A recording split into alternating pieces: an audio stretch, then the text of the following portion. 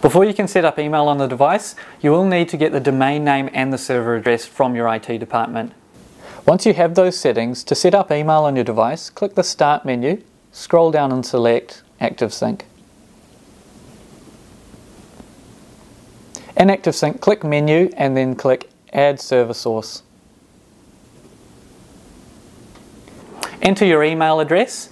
Before clicking Next, scroll down and uncheck the box that says Attempt to detect Exchange server settings automatically. Now you can click Next. Here you can enter the server address you've gained from the IT department. Once you've entered that, you can click Next. This screen is where you can enter your username and password. This is the same as the username and password you would use to log onto your PC.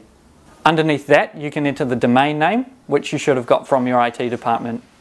Once you've done that, click Next.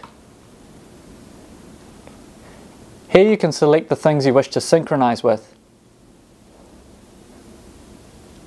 Once you've selected the things you wish to synchronize with, click Finish.